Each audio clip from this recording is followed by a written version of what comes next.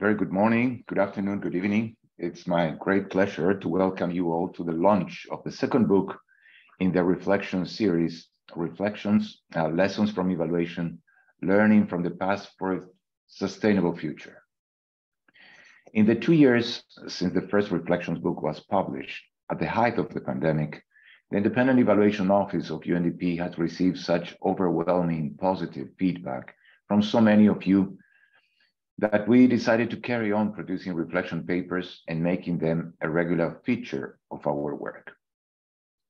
Since the launch of the first book in April 2021, the Reflection series has evolved to continue meeting the needs of decision makers for learning on what works and what doesn't. Recent papers shared insight to support the implementation of the UNDP strategic plan and address topics under the signature solutions. The latest Reflections book includes 11 papers and 85 evidence-based lessons with inputs from 22 contributors, and I'm really delighted to have many of the authors of these papers with us today. These lessons were disseminated through 10 webinars, like this one, with more than 1,200 participants in total. So it has been really a very important learning opportunity within UNDP, and we hope that IEO really strengthens that contribution to knowledge management in the organization.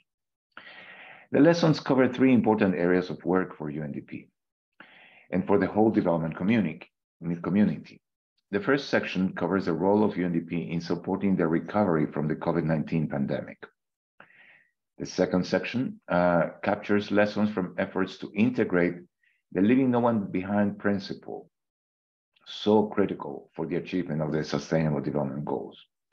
And the third and final section looks towards the greener and more sustainable futures that we strive for collectively. There are 5 key takeaways from these lessons that will be at the heart of today's discussion, alongside how to apply them at the country level. And that's why we really welcome the participation of so many UNDP colleagues from country offices and regional centers who are joining us. Our aim for the Reflection series is to provide relevant, useful, and timely lessons and insights based on past evaluations for colleagues everywhere we work. To carry on contributing to organizational learning at this level, this series will keep evolving to meet demand. Colleague, this is where we need you to tell us what you need to know, to tell us where there are gaps in your understanding of what works, what is not working, to hopefully try to stop doing what is not working. Tell us about the contradictions in the evidence you have seen. And that's one of the reasons why synthesis is so valuable, because we can really synthesize of sometimes contradictory evidence to see really in a systematic way what works. And how can we make sense of all this information together? Therefore, I invite you to use the chat more actively. During today's discussion, we would also like to learn how you use the Reflection series, how you think it can better serve the needs of our country offices, and any suggestions for improvements you may have. Please have your contributions ready. Now, I would like to hand over to my colleague Sonjuhi Singh, who will take us through the 5 key takeaways from this present cycle of reflections. Sonjuhi, you have the floor. Thank you, Oscar. I'm going to share my screen. Colleagues, can you see my screen? Yes, we can see it. Okay, perfect. But if you can put it on display mode, it would be better. There you go. Thanks. Okay. Colleagues, good morning, good afternoon, good evening. And welcome to the Reflections webinar. So we are pleased to have you with us for the launch of the second book, Reflections book. Reflections is a series of knowledge products offering lessons from past evaluations of UNDP work. The aim of this initiative is to support UNDP decision makers, especially at the country level, and we are very happy to have so many of you from the country office participating today. Reflections are rapid evidence assessments that synthesize evaluations carried out over the past decade to draw lessons. So lessons are generalizations based on evaluation experiences with projects, programs, or policies that abstract from the specific circumstances to broader situations. Frequently, lessons highlight strengths or weaknesses in preparation, design, and implementation that affect performance, outcome, and impact. The second book, which contains all papers from 2021 and 2022, has been recently released. And here is a snapshot of the 11 papers that contain 85 lessons from evaluations. So moving on to the takeaway one, it is that data-driven program design is key to success. Best-in-class UNDP program learns incrementally over time, integrating new forms of knowledge and leveraging existing expertise. Successful programs demonstrate a thorough understanding of the thematic and country context through various analytical exercises, needs assessment, and evaluations, and utilizing and sharing expertise. Effective interventions also carried out initial analysis of barriers and potential hurdles for implementation, along with identifying risk mitigation strategies and enabling factors.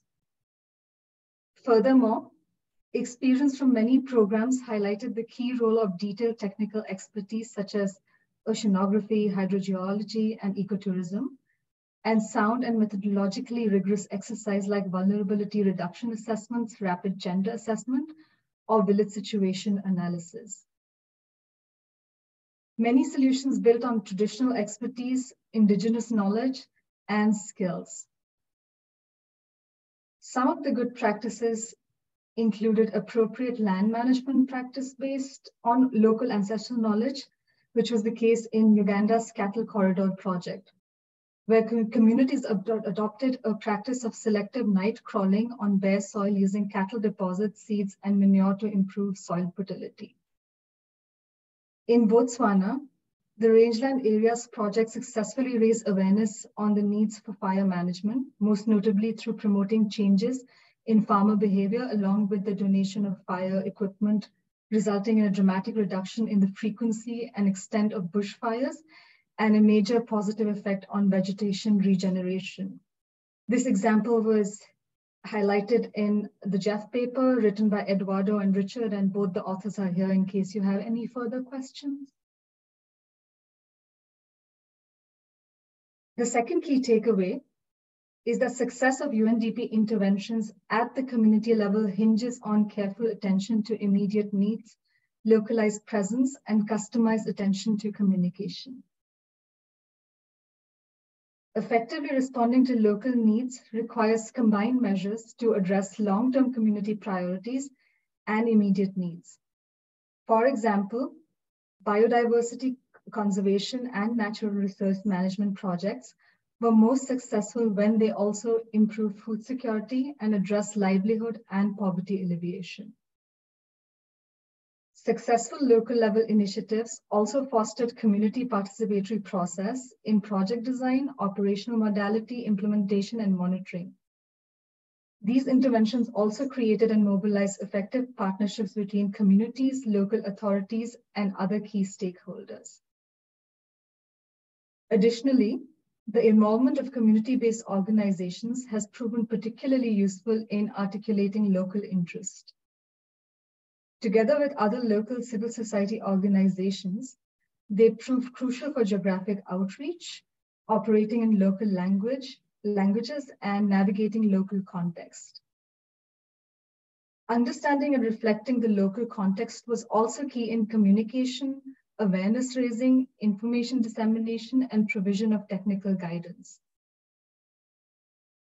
Many effective interventions customized the format and language in which information was spread, using local languages, contextual pictures, braille, and voice-assisted technologies.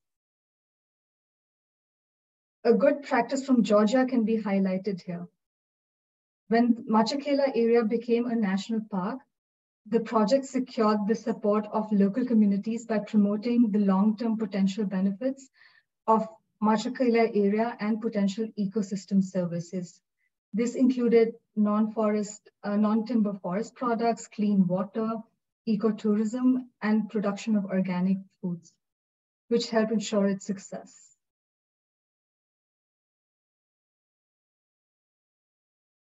The third key takeaway is that UNDP accelerates results or achieves more sustainable outcomes for women and populations at risks of being left behind when it pays attention to intersecting vulnerabilities and the culture and social aspects of marginalization.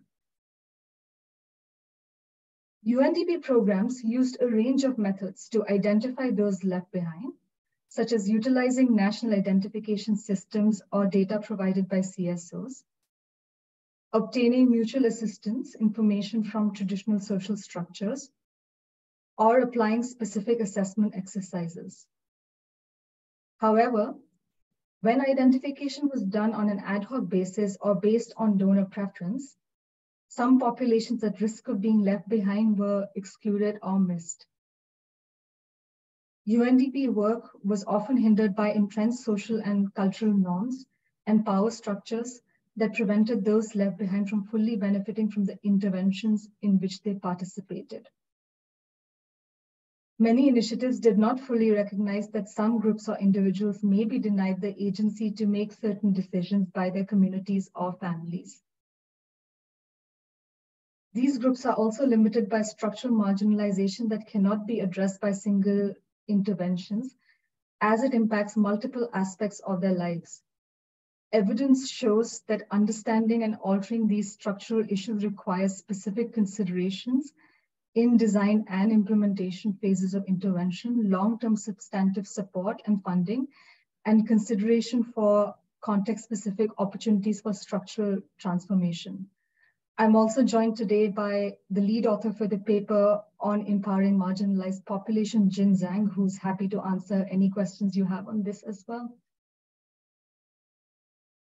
So in terms of country examples, some countries have deployed initiatives to promote women's equality through policy and institutional changes, which have the potential to achieve outcomes on a wider scale. For example, in Malawi, the Decentralized Energy Services Project integrated a gender framework within future mini-grid programs run by the government.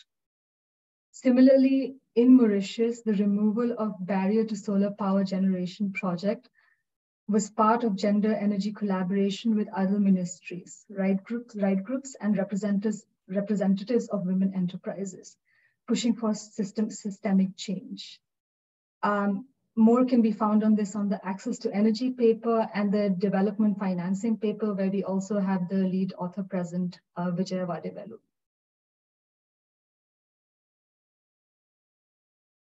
The fourth key takeaway is that integrated approaches can lead to stronger and more durable results. But convincing partners to move away from sectoral approaches is still challenging. Many successful UNDP programs achieved results through strengthening linkages and creating synergies by simultaneously working at the policy level and with people on the ground. Integrated results were especially achieved when UNDP entered into partnership with multiple government ministries or included municipal level authorities, which proved conducive to overcoming fragmentation and promoting integration and inclusion. In certain contexts involving a broad human rights and equality agenda, UNDP also partnered with civil society actors who were able to link the voices of marginalized people with whom they work for national level normative processes. So in Fiji, Niue, Samoa, Tonga, and Vanuatu, water supply, sanitation, and hygiene, or the WASH program targets and implementation plans were mainstreamed at the national level and were given equal importance alongside the integrated water resource management strategies at the national level. So here combining the upstream and the downstream efforts. By integrating WASH program components with comparably well-funded integrated water resource management programs, access to quality of water was improved.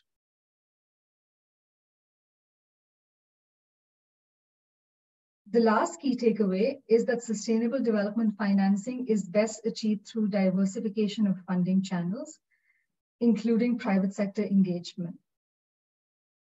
By leveraging multi-donor funding, UNDP fostered the diversification of funding streams, which helped to strengthen national capacity to access multiple development finance streams and mobilize other investments.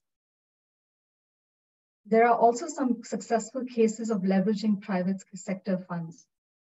For example, in the case of renewable energy and livelihoods, there was also evidence of the potential risks stemming from misperception of the role of UNDP in application of market approaches over human rights advocacy.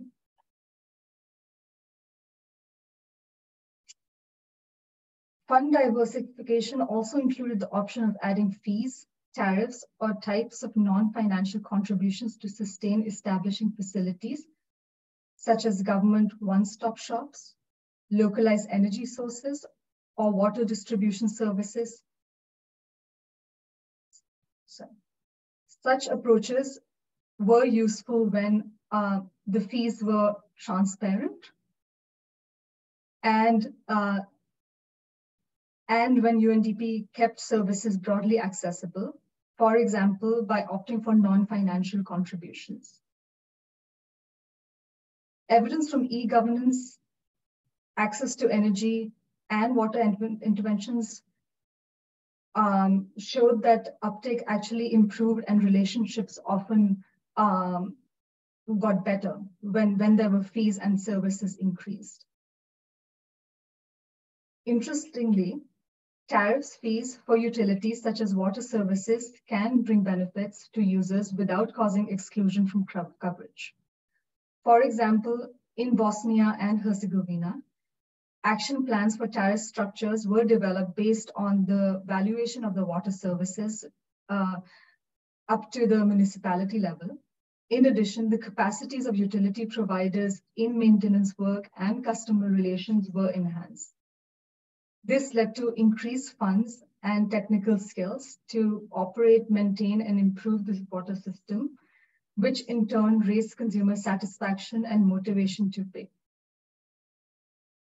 It further led to reduced financial loss by the water utility providers and lessened the need to raise future tariffs, which benefited the consumer. Contrarily, going below the cost recovery margin negatively affects the sustainability of water delivery systems by building reliance on subsidies or external program funding. It also encourages inefficient water use by the end user and reduces ownership. So moving on, I would like to discuss reflections in 2023. This year, the reflection series will build on its niche of providing evidence quickly in a digestible format and based on stakeholder demand while strengthening audience engagement. The series will feature 4 papers on key topics responding to the organization's needs, 1 each quarter. Additionally, there is flexibility to cover 2 papers based on requests, and we have put a request form in the chat. The lessons will be disseminated as short papers, webinars, and in new communication formats. The reflection series will evolve its approach and review its methodology with the use of IEO's artificial intelligence tool and other synthesis softwares that allow the integration of additional external databases to the analysis. To facilitate opportunities for collaboration with other UN agencies and development partners, IEO will continue to extract lessons from other open evaluation data sources as well. Colleagues, thank you very much for your time. I will now hand it over to the moderator, Alan Fox, for the question and answers. We look forward to hearing from you. Thank you. Thank you very much, Sonjui, for such a clear presentation. Okay, colleagues, you have heard the presentation. You also have a link to the book where you can see the papers more in detail. And I want to thank the participants who have already put some questions on the chat. Let me invite Mary Noyoroge about her question, clarification question on the private sector lessons. Mary, do you want to take the microphone, please? Yeah, thank you very much. From Nairobi is good afternoon. My question is on in regard to private sector. One of the takeaways, I think takeaway number 5, indicated that private sector brings forth opportunities and also risks. I think from our programming, we can identify with, a good number of opportunities, especially in our decentralization program. But we wanted to hear a little bit more about the opportunities, the risks. And since I have the mic, with your permission, I can also make a few other comments so that I don't need to come back. I like the whole issue of the CSOs, the takeaway for bring out the voices of the marginalized.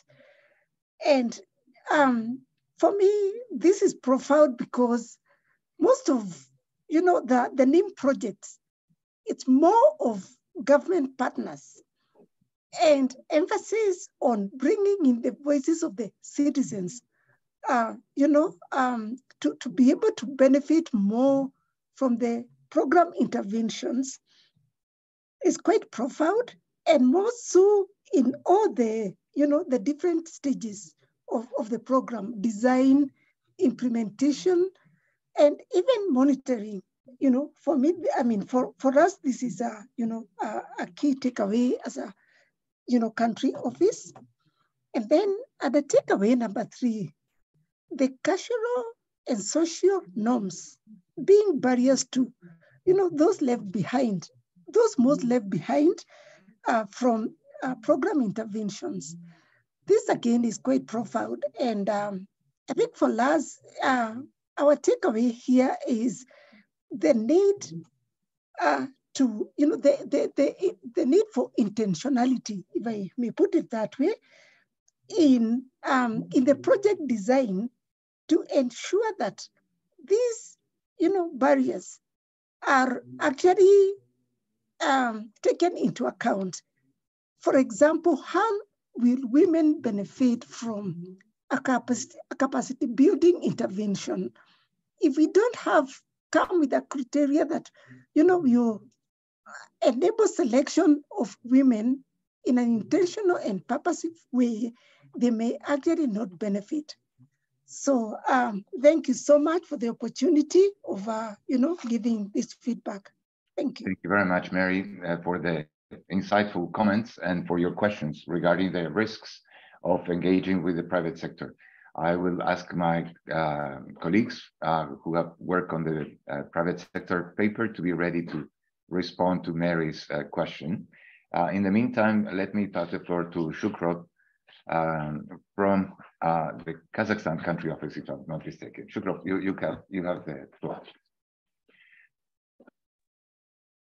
Oscar, thank you very much. Good morning, good afternoon, good evening, colleagues. Greetings from Astana. I personally thank Tunji for giving the opportunity to be connected for today's event and participate in the launch of this book. Frankly speaking, I'm very privileged because I've checked my calendar. 17th of June, the year of 2021, I was participating and we were discussing about development financing, and I was making presentation about my dear office of UNDP Turkey, where we successfully implemented this one.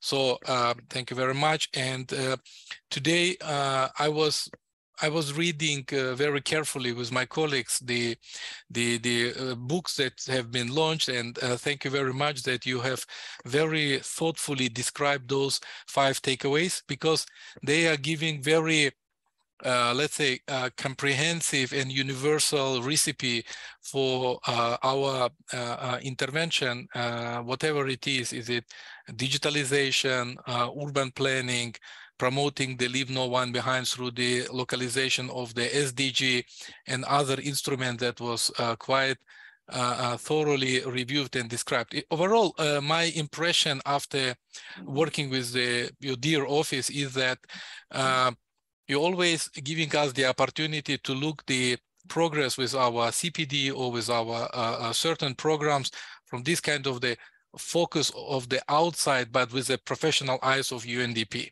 Another word that it's really hard, you know, to be impartial within the country office, but once your team are coming and bringing those kind of the vision, they are also unfolding our interaction with the national counterparts who, for some reason, shy to share their vision with us.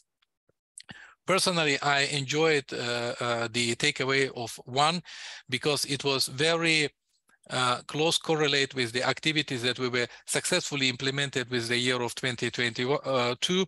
It's about recovery after the COVID-19 and the Leave No One Behind, because in this regard, we are very proud to launch jointly in partnership with the government of Kazakhstan the Family Digital Card. That was the flagship project of the UNDP Kazakhstan that gave enormous opportunity for advancing the transparency and accountability vis-a-vis distribution of the public funds, as well as it gives enormous opportunity for local authorities to be more data-driven decision makers. So that is why I think it was a good initiation, because the further development of the Family Digital Card brought us and lead us to the development of the invisible government rather than, you know, going, you know, towards the e-government, because I see that it is designed to prevent families for falling and be waiting to fill in the applications through the e-government system, and then, you know, no,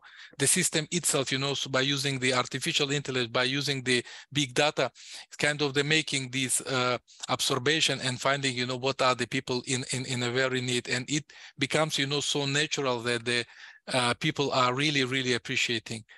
This year we are planning to make the evaluation of this project from the perspective that, you know, how it perceived by the population, what is the value added of this one, you know, for the, especially for the people in the rural area.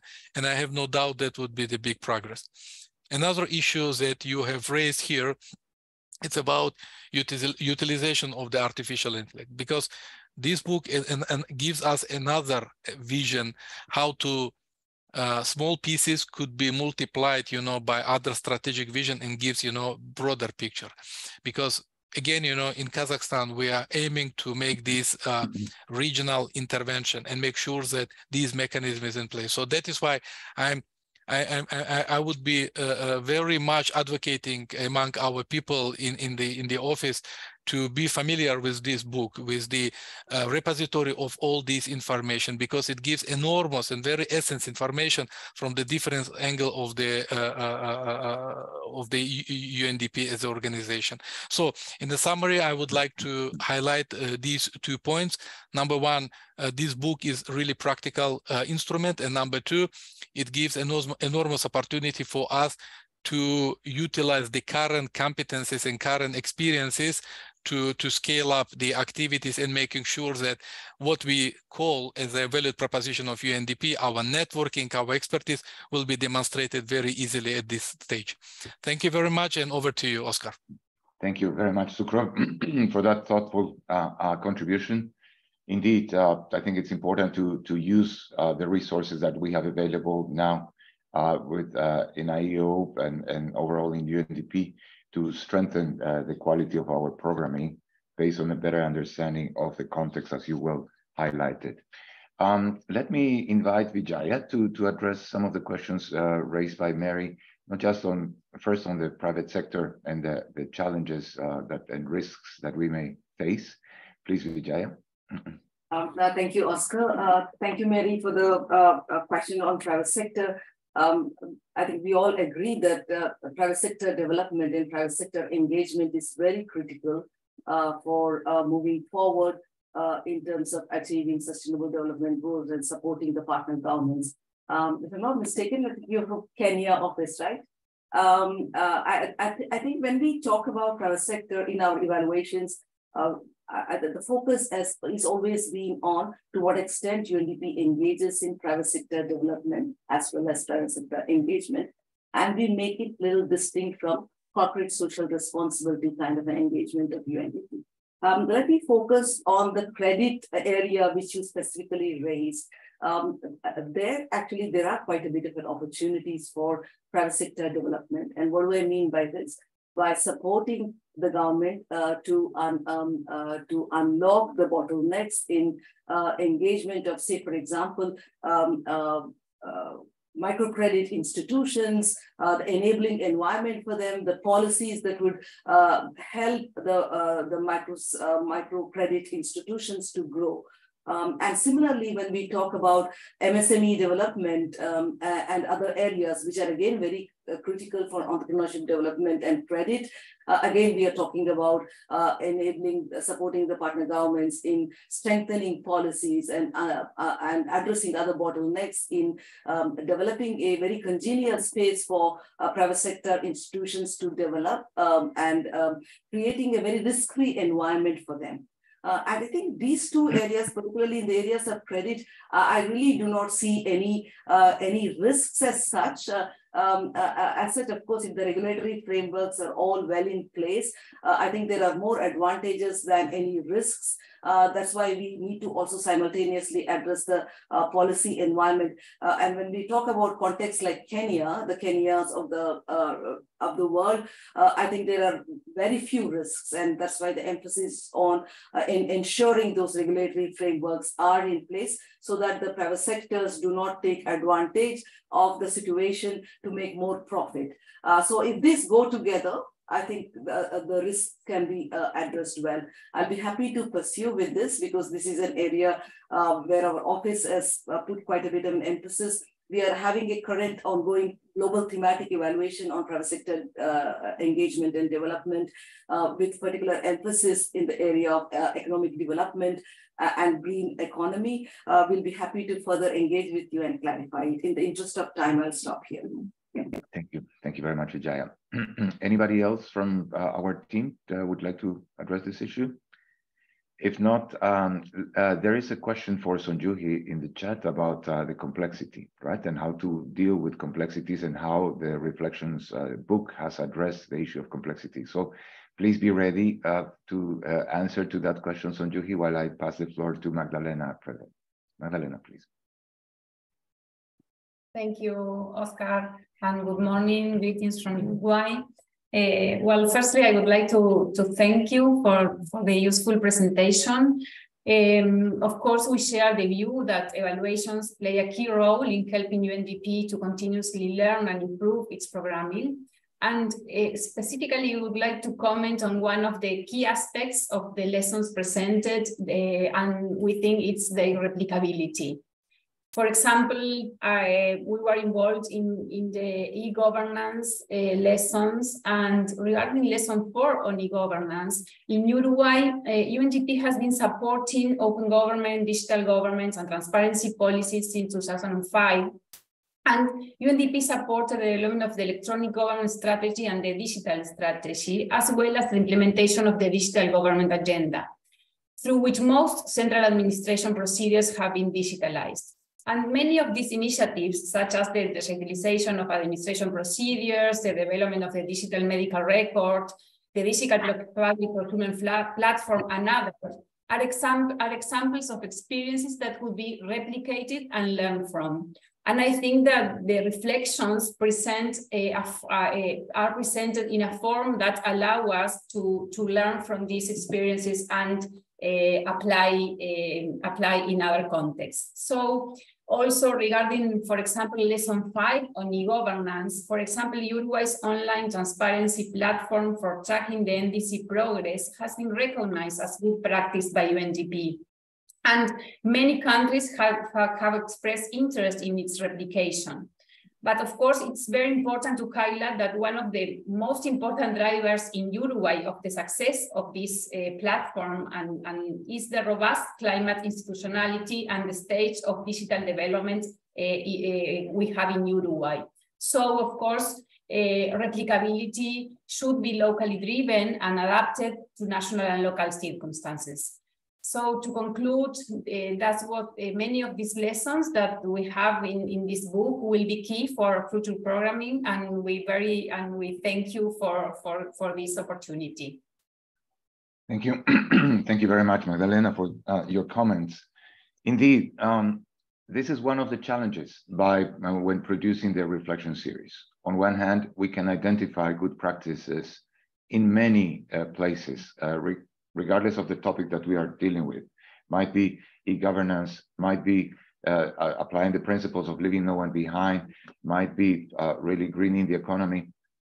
And of course, when we do the analysis of these good practices, we see that, as expressed in the first takeaway, a very good understanding of the context is important, because otherwise those initiatives would not have been effective or efficient or really relevant. And therefore, how do we replicate that? How do we take that good lesson to a different context, right? And that is indeed a challenge that we are facing, and that's why in some of the lessons that you can read in the book, there is some level of generalization, in order to be able to be applicable in other contexts, right? And so, but that is indeed one of the challenges of the book in terms of trying to synthesize existing evidence about good performance in certain areas that can be applied in other areas by tailoring it to the context, right? So many thanks for your comment. Sonjuhi, are you ready to deal with the complexity question? Thanks, Oscar. Yes, please. Ram, I mean, that's an excellent question and something that we are all grappling with. And I would say in some way, of course, all our key takeaways connect to solutions for complexity, which includes evidence-informed solutions, which key takeaway 1 talks about, engaging with new partners, which key takeaway 3 talks about, and also in general considering long-term and short-term needs. I can point you to some interesting examples that are in the book in terms of engaging with partners. So for example, in Rwanda, UNDP used a traditional long-standing practice and culture of mutual assistance, which is called Ubuduhe, to identify most vulnerable beneficiary populations and address inequality, especially in disaster-affected areas. And after Hurricane Mitch in Nicaragua, UNDP worked with municipality using a participatory approach to select beneficiaries. And the local population was involved in the design and construction of 400 low-income housing units and basic services for victims affected by the catastrophe. So I think if we focus more on engaging new partners, on co-creating, on using local evidence, that I would consider to be key to addressing complexity and something that's been discussed in detail in the book. Yeah, thank you. That's it from my side for now. Thank you very much, Sonjuhi, for that. Okay, James Wagala, do you want to come in with your question, please? Hello, James? Hello, can you hear me?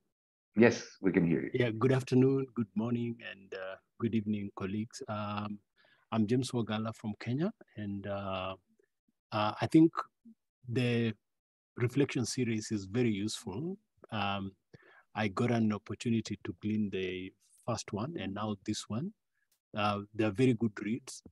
My view is that they reflect on the programmatic aspects of the findings of evaluations. What evaluations established out there on the impacts and the changes that UNDP programming is making in the field. One aspect that I would really be keen to see reflected upon is the technical aspects of evaluation. I'm aware that we have a methodological approach for our evaluations. But even if we follow such approaches, there would be some lessons that we can glean from experiences in conducting the evaluations themselves, starting from planning, managing it, and finalizing the evaluation report, and even engaging the stakeholders. So I am of the view that in the next series, it may be useful also to reflect on how can we improve the quality of our evaluation process and the utility of the products, the evaluation products that we come out with by strengthening the technical aspects of evaluation. Thank you, and over to you. Thank you very much. And indeed, this is a constant quest for the team, right, in terms of improving the rigor with which we conduct this type of synthesis, and therefore your comment is very much welcome. Anybody from the authors that would like to address additional comments on that? I can, Oscar, very quickly. James, that was a great question.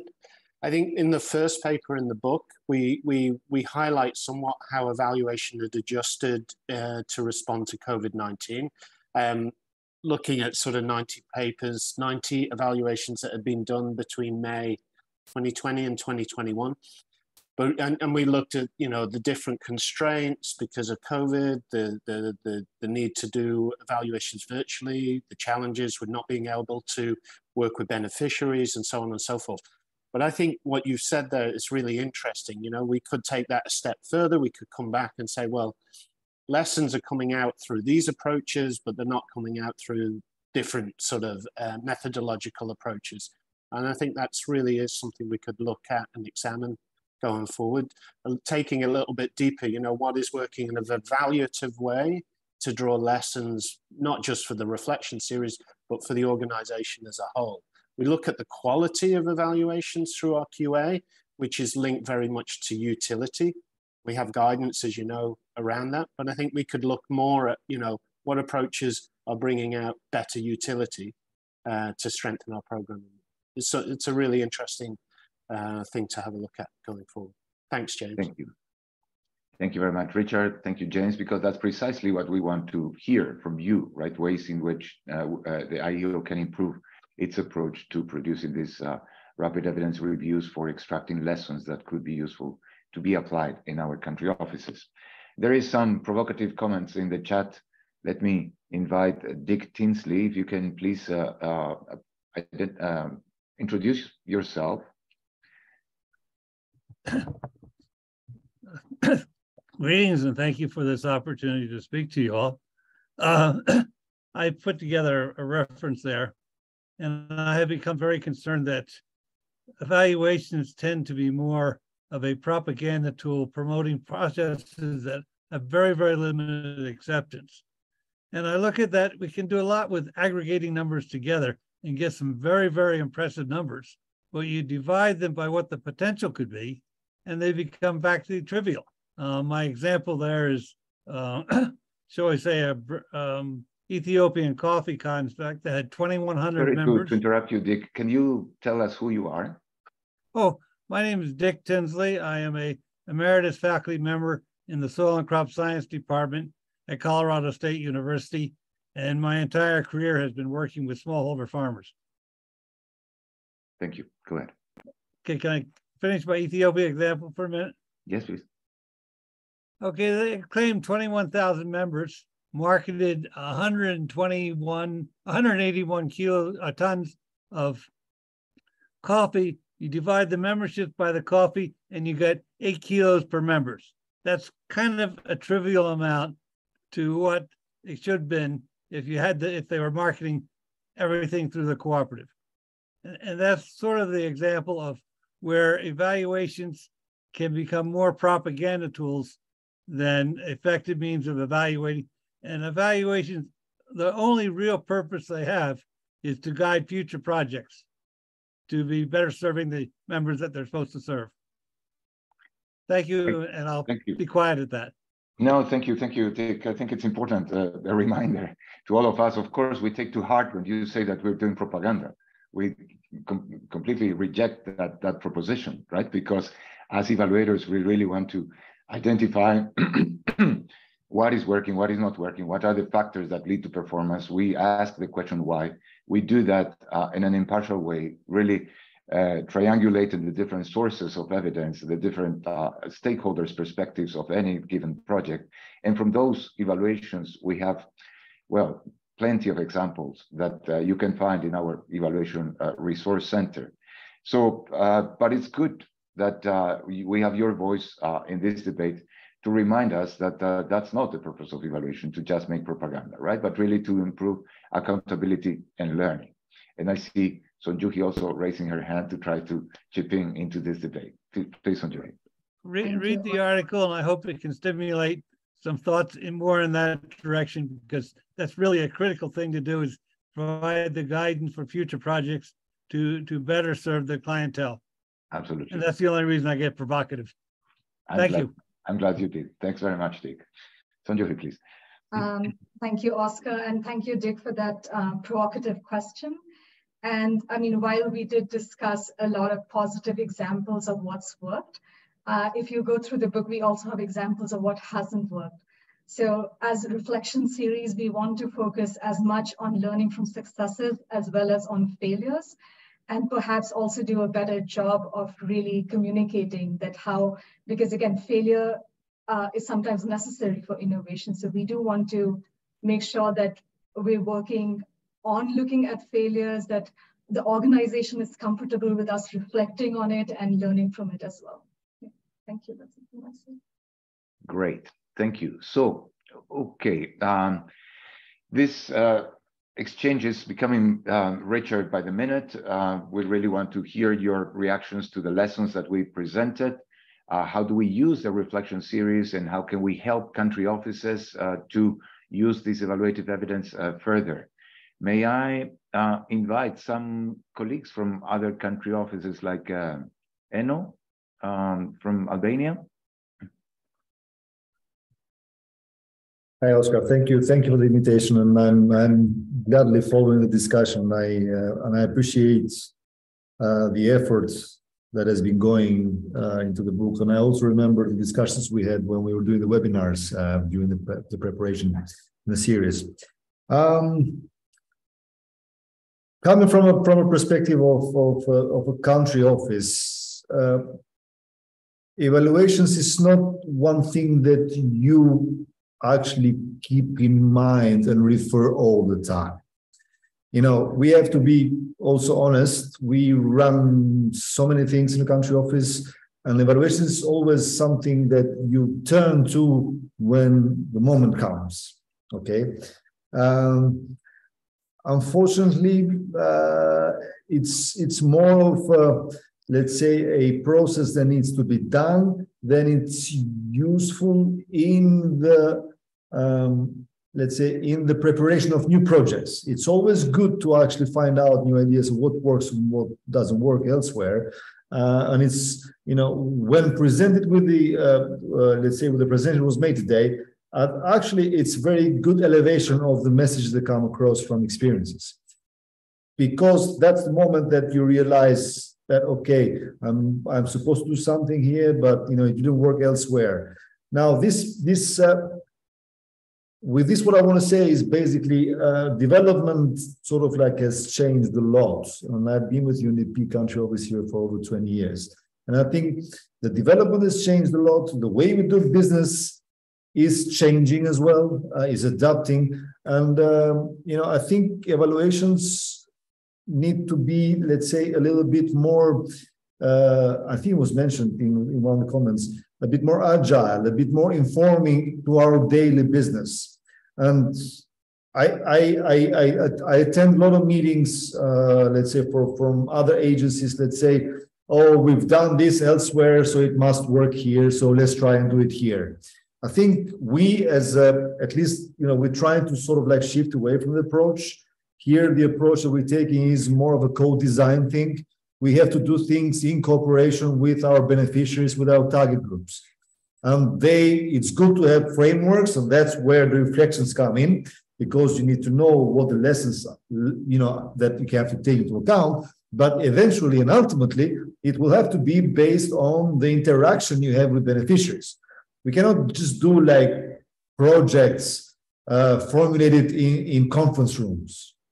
We cannot just like measure, monitor, and evaluate, or even like in the end, by just like meeting, our own selves. We need to talk. The evaluation needs to be agile. It needs to be like part of the process of the implementation of a project. I know this is easier said than done, because at the end we also have resources, and sometimes in our big projects we do have like monitoring evaluation capabilities. We're trying to have one in the office now hired, because at the end of the day, we need to somehow shift away from this culture of, we need to do this evaluation because it's time to do it, and it's in the system, so we need to have to do it.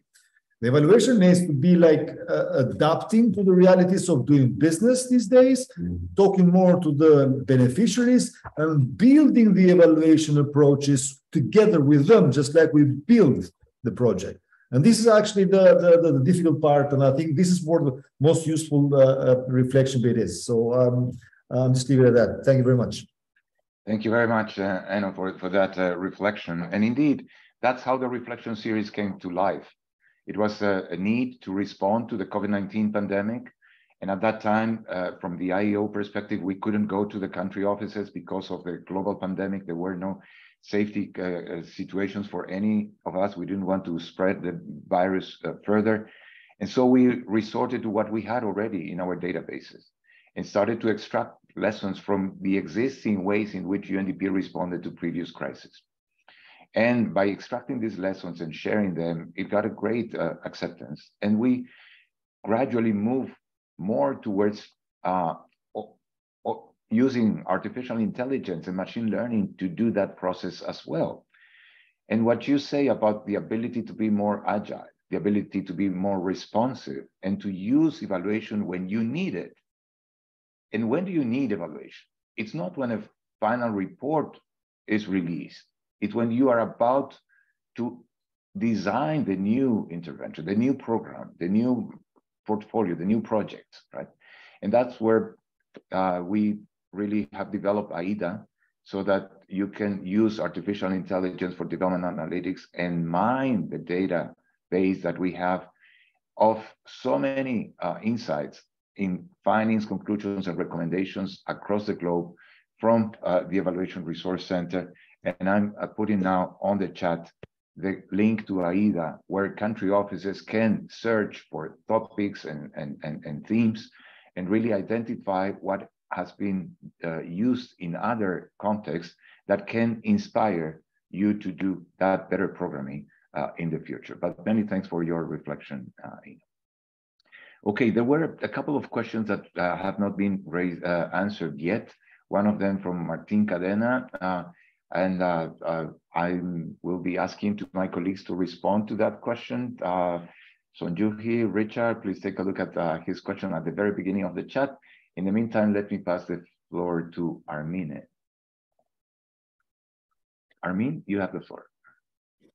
Dear colleagues, thank you for this opportunity. Very much appreciate the titanic efforts behind, because just looking at size and the documents that have been synthesized and thought through, it's really not easy to do. And actually, I would like to contribute to discussion, because many interesting thoughts were heard through our discussion. Well, I don't know whether you will agree with me or not, but still we can find segments in different sectors or people who are afraid of evaluation. And this reflection series, I think it is very, very important, not easy to do, of course, but I very much support the position of Eno, that he very clearly said that this talking is important and this reflection series need to come. On the other hand, it was also heard how to make them somehow touchable, the ground, and not generic, and even worse, not to make them somehow hurt. Some people might associate with, as it was heard, with propaganda even. So yes, so I support that we need more and more these reflection tools that comes to prove that evaluation is a place or fora for communication. And maybe, I don't know whether you will agree with me or not, but I would in next iterations put in boxes, cases, specific cases that come to give a story and human touch. And maybe there are people behind who want to continue sharing more their experience. For example, I look at this reflection series, the section on governance, e-governance, and especially its lessons learned on digital tools can promote open governance initiatives and facilitate citizen participation in decision-making processes. Actually, we are one of those countries who has to say this, based in locally co-designed modalities. And somehow we should think about the mechanism, be able to continue the talk. Sort of, yes, lessons are there. This is what we have learned. It's over to you. Recipients, sort of us readers, we are around, but maybe there's somehow to make them trigger and hook further, give, I don't know, maybe open contacts or people who want to be contacted or willing to be contacted, or these case studies that want to bilaterally sort of, it can keep the door open for further discussion if there is a need for that. And of course, which will promote that it's more discussion tool and exchanging tool rather than evaluators tell you something. Over to you. Thank you very much, Armina, for that important contribution. So if I can see that, the feedback from this webinar and the presentation of the reflection series is overall very positive as a welcome addition to the knowledge management in UNDP. There are, however, very important suggestions for moving forward, including this intentionality of that was mentioned by Mary at the beginning and was not necessarily addressed, for leaving no one behind, and that our interventions need to be more explicit about how we link the furthest behind in our programs and projects. Of course, identifying better the risks, and there are risks with engaging with the private sector, and those need to be recognized. We have seen how important it is to understand better the context, and that better understanding of the context will allow the lessons to be more relevant in order to tailor them to new realities. We also see the importance of being more explicit about the methodology underpinnings behind this reflection series, and really advance into identifying which methodological approaches are more conducive to extract lessons or not. We have seen that it's important that evaluation has an important role to play in communicating shortcomings as well as achievements of different interventions, and learn from both of them, but they cannot become a propaganda tool for projects, and that's really not the intention. Many thanks for the provocation. And at the same time, we also see that there is an increasing interest in using information and communication technology for improving the extraction of data and relevant evidence contained in evaluation reports for improving our programs. There are many questions that were raised, not unfortunately due to the shortage of time, we were not able to respond to all of them, but many thanks for engaging. We will continue doing so in the channels that we have identified, where we expect your feedback on the better implementation of this reflection series for improving our ability to achieve results. The development challenges that we are facing are more complex and interconnected, and therefore require new approaches. From the Independent Evaluation Office of UNDP, we are constantly identifying and looking for innovative ways to address these complex challenges. And we cannot do that without the active participation of our country offices, of colleagues who are at the forefront. And before I close, I really would like to take the opportunity to recognize the contributions made by so many colleagues to this book. Among the authors and lead authors, we have Richard Jones, Vijaya Badidelu, Ana Rosa Suarez, Ana Guerraggio, Ben Murphy, Harvey Garcia, Eduardo Gomez, Xiaoling Shang. I also would like to recognize some external authors like Andrew Five, Rakesh Ganguly, Claudia Marcondes, Florencia Teotisan, and David Woosten, as well as the great contributions from Landry Fanao, Gideon Gisa, Elizabeth Woinar, Anna Kunova, and of course, I want to thank all of you for your participation in this webinar today. It has been really a great pleasure to interact with you. We will continue this interaction in different fora. The next round will be in-person training for M&E focal points that is coming. Stay tuned. Richard will be reaching out to you to say when we meet in person to continue strengthen a culture of results and evaluation in UNDP. With that, colleagues, let me wish you a very good rest of your day. Many thanks for your participation in today's webinar. Have a great day. Thank you. Bye-bye.